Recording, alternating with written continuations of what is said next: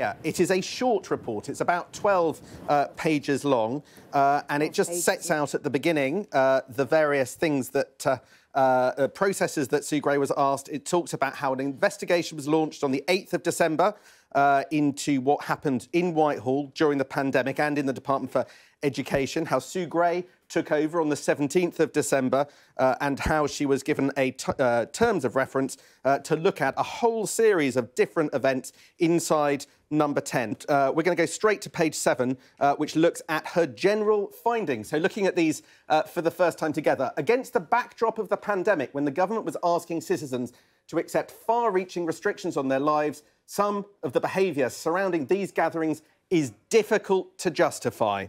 At least some of the gatherings in question represent a serious failure to observe not just the high standards expected of those working at the heart of government, but also of the standards expected of the entire British population at the time. At times, it seems, there was too little thought given to what was happening across the country in considering the appropriateness of some of these gatherings, the risks that they presented to public health and how they might appear to the public. There were failures of leadership and judgment by different parts of Number 10 and the Cabinet Office at different times. Some of the events should not have been allowed to take place. Other events should not have been allowed to develop as they did. The excessive consumption of alcohol is not appropriate in a professional workplace at any time. Steps must be taken to ensure that every government department has a clear and robust policy in place covering the consumption of alcohol in the workplace. Now, she goes on to talk about specific and more general findings related to certain events. The use of the garden at Number 10 Downing Street should be primarily for the Prime Minister and the private residents of Number 10 and Number 11 Downing Street. During the pandemic, it was often used as an extension of the workplace, as it was a COVID-secure means of holding group meetings in a ventilated space. This was a sensible measure that staff appreciated, but the garden was also used for gatherings without clear authorisation or oversight. This was not appropriate. Any official access to the space, including for meetings, should be by invitation only and in a controlled environment. Some staff wanted to raise concerns about behaviours they witnessed at work, but at times felt unable to do so. No member of staff should feel unable to report or challenge poor conduct when they witness it.